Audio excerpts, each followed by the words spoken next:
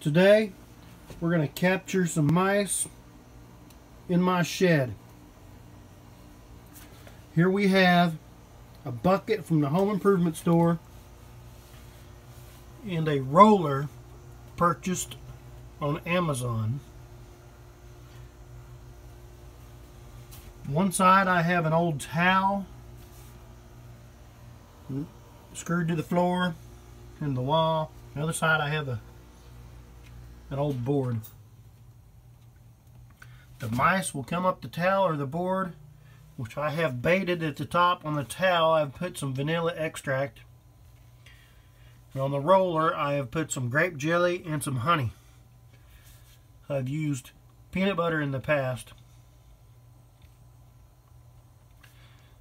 but I think you can tell that the mice will come up the towel or the board and they'll get on this roller and it spins freely. And they'll go inside the bucket. I've had as many as 6 or 7 mice in the bucket after a couple days. Some people put water in the bucket to drown them when they get in there. You know, that's up to you.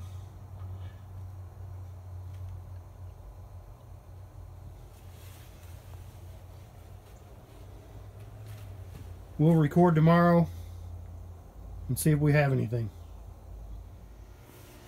Good morning, YouTube.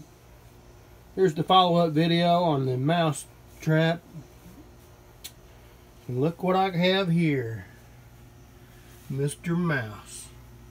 Still alive. That's right. So, if you want to use this method, you can turn the mouse loose or dispose of him however you feel necessary. But this is a mouse trap I thought some people might want to know about. It works pretty good. Thanks for watching my channel. Please subscribe and hit like. Thank you.